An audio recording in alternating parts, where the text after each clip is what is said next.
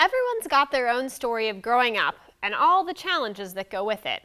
But I have yet to encounter another true coming-of-age tale that's as poignantly told as this week's pick.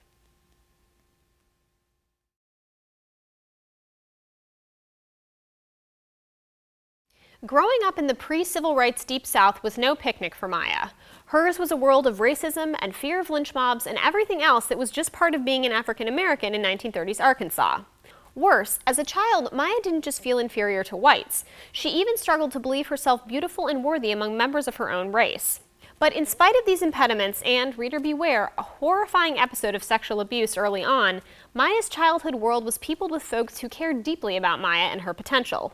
You'll love Maya's stern but big-hearted grandma, and you'll wish for an adult friend like Mrs. Bertha Flowers, who gives Maya books of poetry that help her find her voice.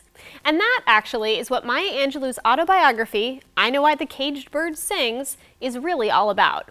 For Maya, as perhaps for all of us, finding her voice happens by degrees. But find it she does, learning to thrive emotionally, socially, and academically.